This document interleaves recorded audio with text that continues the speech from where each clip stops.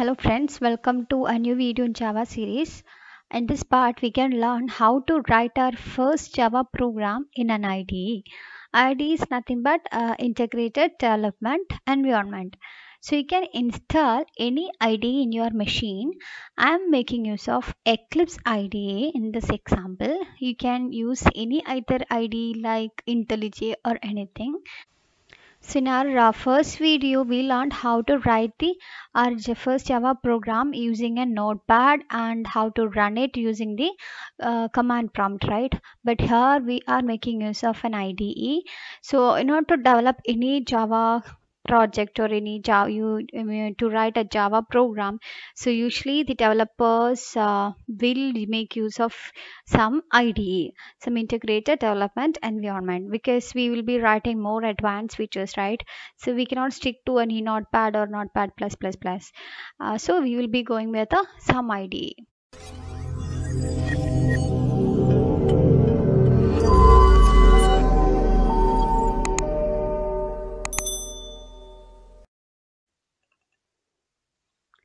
So I'm opening the Eclipse now. So you can install Eclipse IDE in your machine.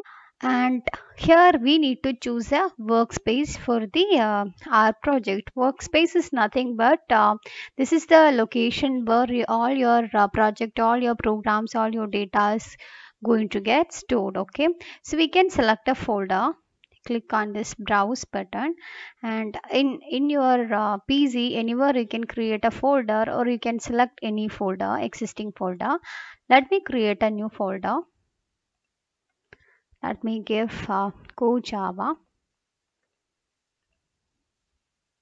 and I'm going to select this folder. So all my scripts will be stored in this particular location now. Okay, and click on this launch button so that Eclipse IDE will be launched.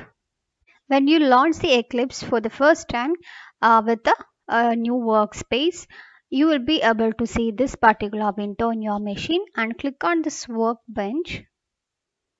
And this is the place that where we have to write our Java program. So let's write our first Java program. I hope you remember our first Java program that we have written using a notepad, and we compiled and we ran it in through the command prompt in our first video, right? This was our code that we discussed in our first video, right? How to print hello world or how to print hello Java, right? So the same code we can write it in this Eclipse, and let's see how we can compile and how we can run this code. For that, either you can click on this create a Java project, or you can go here, click on file and click new button, and then Java project. And here you can give your project name. So let me give some name, example leaves, Java examples, and you can leave all other fields as it is, and you can click on this finish button. Here it is asking a new module info dot whether we need to create a module info dot Java and all. So you can just do don't create, we don't need that. So the Java project is got created, and here you are able to see a GRE system library and a source folder. So source folder is where we have to write our Java program, and GRE system library, when you open this you will be able to see many default library. So that means we are ready to write our Java program now. So we have to create a class file, right? So you can create the class file under this source folder, but that's not the correct way of standard. According to the standard, what we can do, we can create a package under the source folder, and inside the package you can create the class file. So how to create a package? Click on the right click on the src folder and select new, and click on package, and here you can give any package name. And there is some standard to give the package name as well, but for now we can give any package let me give programs. Click on this finish button, and now right click on this programs and click on class, and here we are going to write our program. So let me give hello world. So the class file is got created, and now what can be seen in the class? The first line is the package line, package and programs. So the programs is nothing but the package name. So the first line of any class file will be the package line. Okay, and then our class structure will come. Public class hello world. But what if we create a class directly under the source folder without creating the package? So let's see that as well. Delete this package and let me create the class. Let us give some package, some class name test. In that case, you will be able to see a default package, right? There is a default package, and here there won't be any package line in this case. But this is not the correct way of writing. So what we can do, I'm going to delete this class and I will create a my own package. That is programs, and inside that we can create class. Okay, may give hello world. Okay, so our class is ready now. Now we can write our code to print the hello world, right? So how can we write a code?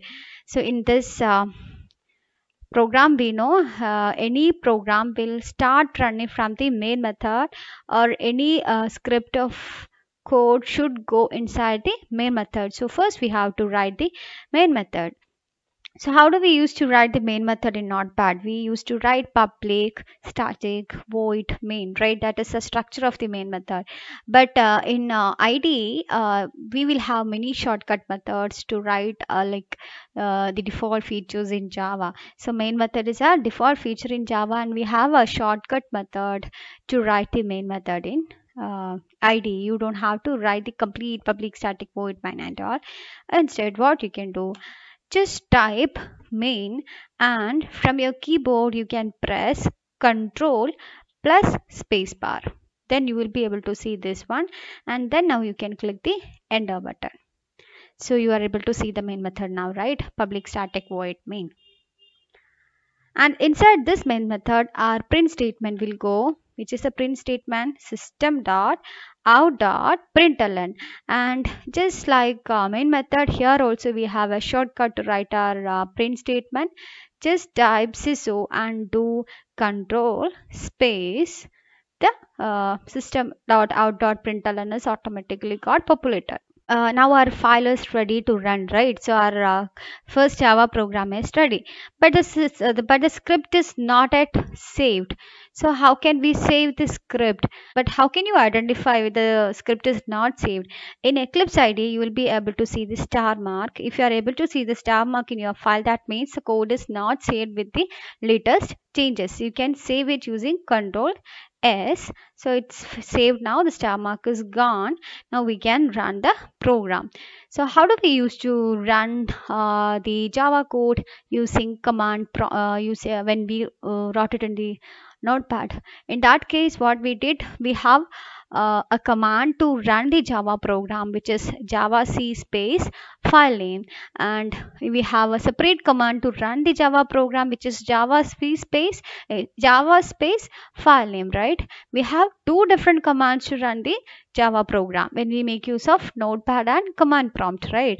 But this is an IDE, it's Eclipse IDE, so we have a direct way of running the program. We don't have to compile the code before running the file, because it's automatically compiled. It's actually already compiled. So how do you know if it is already compiled or not? So we know when you compile your Java code, that time what will get created, a dot class file will get created in your project.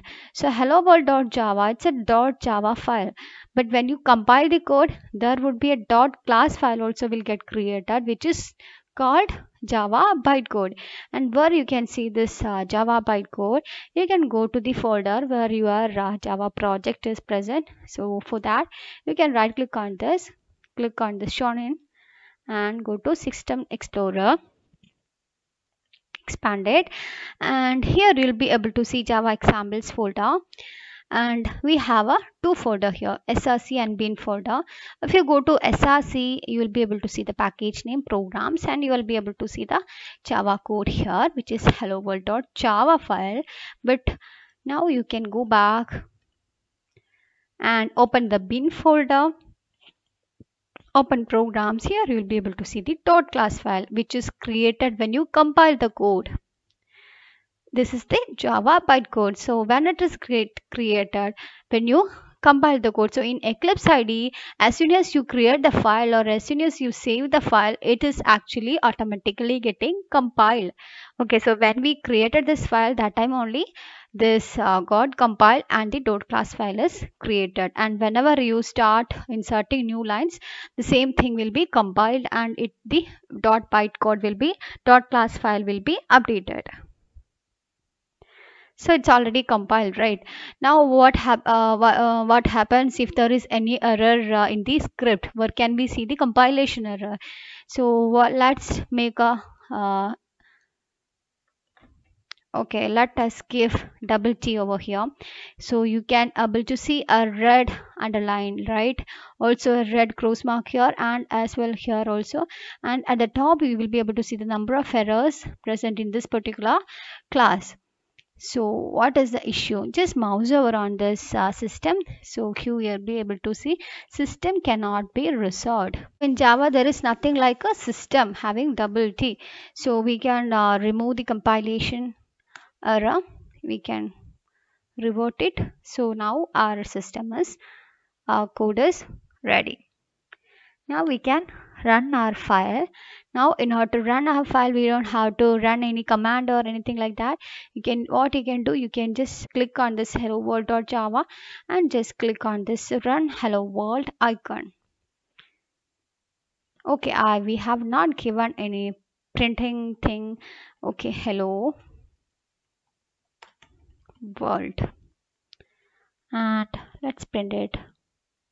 So we are able to see hello world now, right? So in Eclipse IDE, this is how, not only in Eclipse IDE, any other IDE, this is how you can compile and run your Java code. You don't have to run the commands through the command prompt. It's automatically compiled and you just have to click the run button in order to run your code and to get the output. So I hope you have liked this video and we will see in our next video. Thank you. Bye.